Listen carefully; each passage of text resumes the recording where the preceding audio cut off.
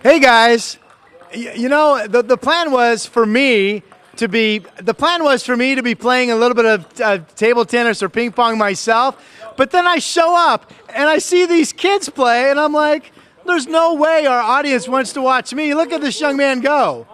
G-Way is his coach over here, the gentleman to my right.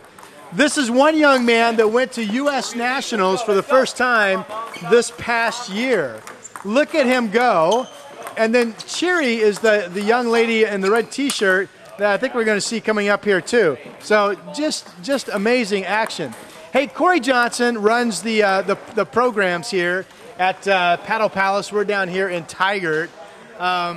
This is nuts. First off, not only can you train to be on the U.S. Olympic team, you can train to be a professional player. Absolutely, absolutely. We have players of all levels here, from casual to professional. And people come in every day, play all day long. All right, so we're in the newsroom, and earlier this morning we're like, I've got to ask the hard-hitting journalist question. Is there a difference between table tennis and ping pong? There is, actually. There is? Yes. The main way to say it is comparing like different golf clubs. The old wooden clubs would be like the ping pong paddle. The new fancy kind of metal clubs would be our table tennis rackets. So when I watch the Olympic event, I'm watching table tennis. Table tennis. Okay, all right. We want to get back. I think, is Cheery going to hit some balls? Absolutely. Okay, I've become, let's watch Cheery. I am her new biggest fan. I've watched her, I don't know, maybe the sixth time. She hardly ever missed it. How long has she been playing? She's been playing amazingly just a year. What? Yes. She must be here like 5 days a week, is that right? She is. She trains with G-Way at least 3 times a week, and they do both technical training like this as well as physical training. Okay, so I'm going to take a leap here and say she's just crazy, naturally talented, on top of she probably works very hard. She does have a lot of potential, just like her classmate Kevin, but she does work incredibly hard, and they're in here almost every single day. Wow, all right, that's fun to watch. Tell me about the programs. I know you've had camps going on all summer. That's what we're seeing in here today.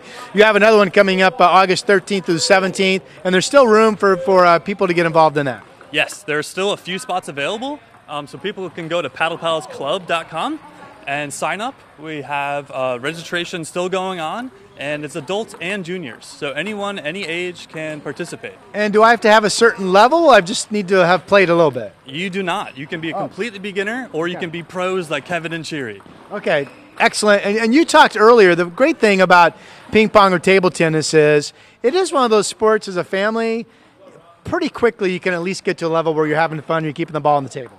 Yeah, absolutely. Table tennis, you can keep a rally going in the beginning. It only gets tricky when you get to the more advanced levels. All right, well, Corey Johnson, thank you. Hey, we're going to come back here in a little bit in the show, and we're going to talk a little bit of history and take a look at kind of a robot.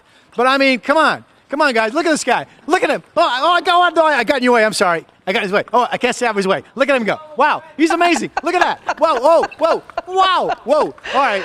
Oh, that is impressive. Crazy. The Rod Hill Crazy. obstacle. Yeah, actually you get a workout just watching this game. You don't even have to play.